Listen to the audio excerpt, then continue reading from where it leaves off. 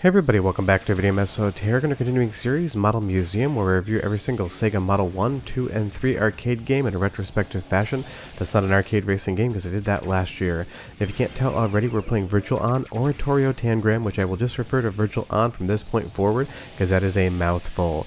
This is a Model 3 game that was ported over to the Dreamcast, and it is an absolutely spectacular game both visually as well as gameplay wise. I absolutely love it. Before we get too far involved though, do me a huge favor, go down below, hit like and subscribe, and ring that notification bell. Definitely helps us out. And if you feel so inclined and want to support the channel, we got a Patreon link down below as well. Now, fair warning about something like Virtual On.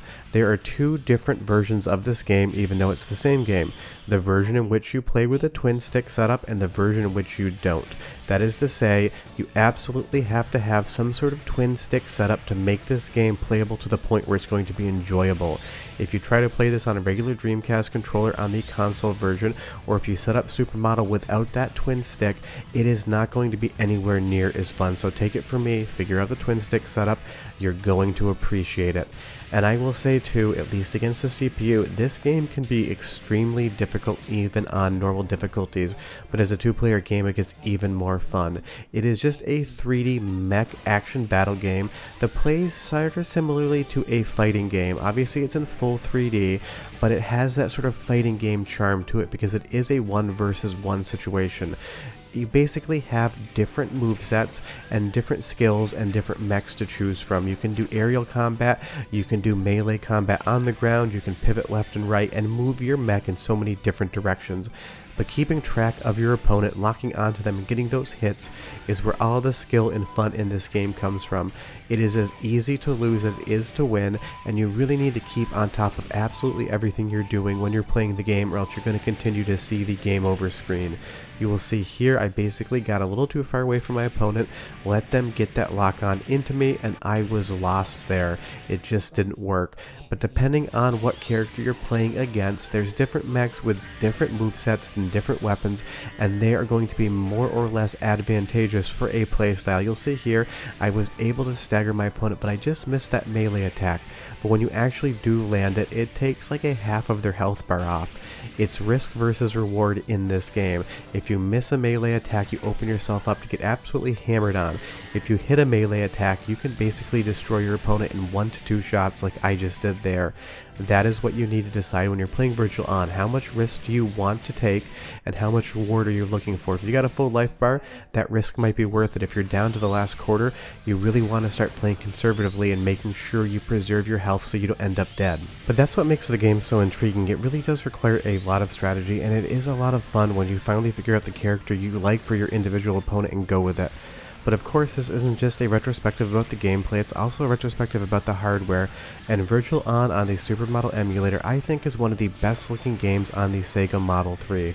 Now of course, like any Sega game, they definitely amplify the colors up. Everything is bright and vibrant, and that does such a good job of letting this game age gracefully.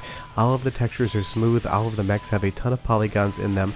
This game looks like something that could have come out in the Xbox 360 generation, and almost to the Xbox One or PlayStation 4 generation. It just does look that good, but leave me a comment down below and tell me what you think of this style. Of course, some of the geometry is a little bit more simple than we are used to, but otherwise, this is an absolutely beautiful game that I love seeing in motion. But you'll see here, after we took that loss, we're going to move over to a different character, and your character selection is going to be so important. You're going to see those percentage bars at the bottom of the screen, and that is basically your charge gauge of how much you have on each individual attack.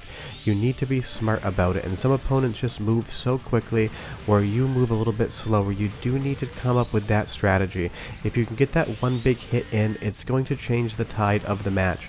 But if you whiff it, you're going to put yourself at such a disadvantage at the beginning there.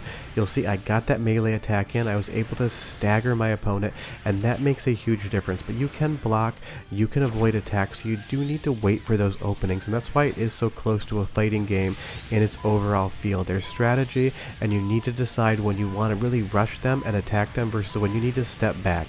I had an opening there for melee attack, I landed it, and it won me the match. But the soundtrack, also straight fire. Go ahead and listen for 45 seconds, and I'll be right back. Get ready.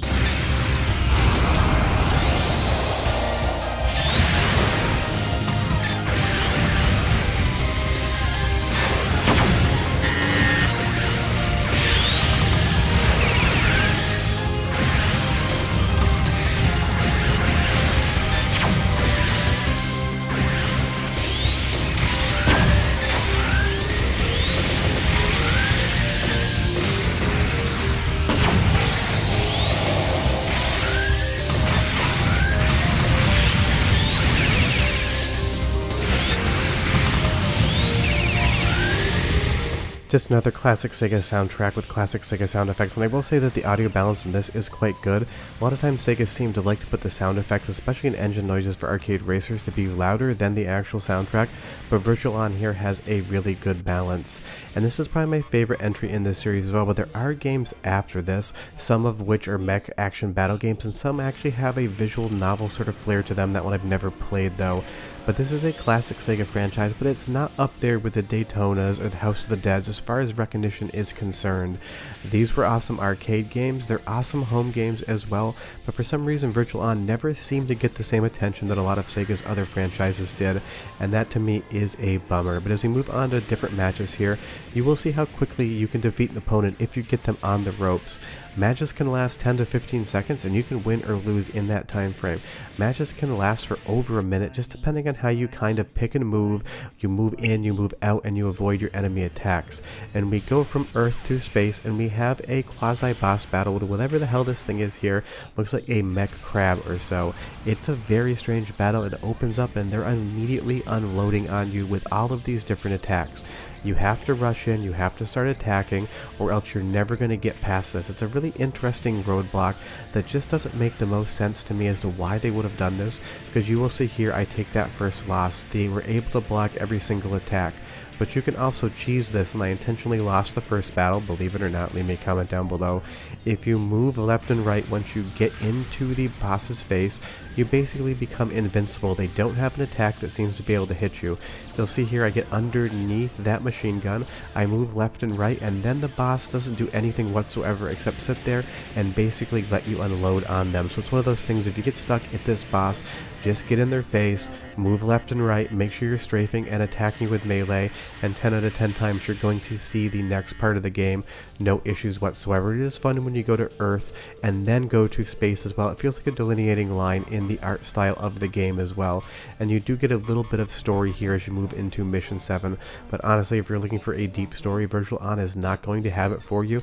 It is all about the gameplay. And the best part is if you are using the Super Model emulator, you can just bring whatever dual analog stick that works on Windows to the party, and you're going to be able to set it up as analog twin sticks. Left analog stick, right analog stick function independently. If you want to play it on the Dreamcast, you're going to have a hell of a time if you use the standard Dreamcast controller. Now there is a twin stick controller for the Dreamcast, but it is not cheap, so if you have a Windows PC with any sort of decent specs and you want to play this game, I can't recommend enough that you use the Model 3 version under Super Model emulation than you do play on Dreamcast. The graphics are better, you get 16:9 support, upscaling, and the ability to use a standard controller in a very easy manner. But you can do so many weird things like use flight sticks and get those into X input. Options are basically limitless on how you want to play Virtual On. As you go into the next match here in space, I love how the colors shift. Everything gets a little bit more steel colored, those blues, those dark grays, and it really does sell the illusion that we have left the colorful Earth and gone further into space. And I like that they just have that transition between the two environments. You will see here, sometimes things in the environments do move. You can use that box to block your opponent, and you can move along with it to try to make sure you get an opening. Sometimes it works, sometimes you miss your melee, dash into your opponent and get absolutely blasted in the face and destroyed. It is all about that risk versus reward, and like I said earlier, there's multiple mechs you can pick, and some seem to be better or worse against different opponents. But on normal difficulty, seeing the end of Virtual On Model 3 is not an easy task. This game requires a lot of you, a lot of spatial awareness, a lot of input awareness, and just a lot of planning and risk management for you to get really good at it. But that's what I love about it so much. It's a quick pick up and play game that has a lot of depth that you don't expect, especially when you get into the aerial combat and lock-on mechanics.